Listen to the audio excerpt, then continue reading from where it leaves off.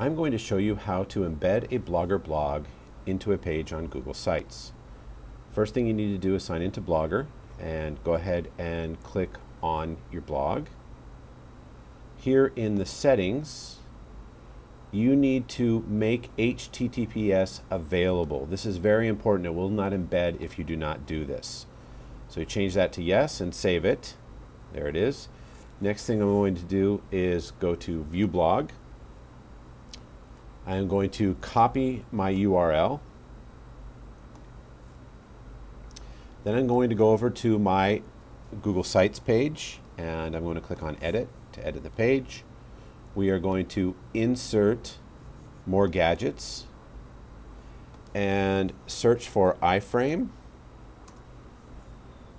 Go ahead and select that and click select again. Next you need to paste the URL here, but what's super important is you must add the S to the URL. If you do not add the S, it will not work. I also like to change the width. I like to make it 100%, that way it's flexible, and I also like to include a scroll bar, just my personal preference. So I'm going to go ahead and click OK.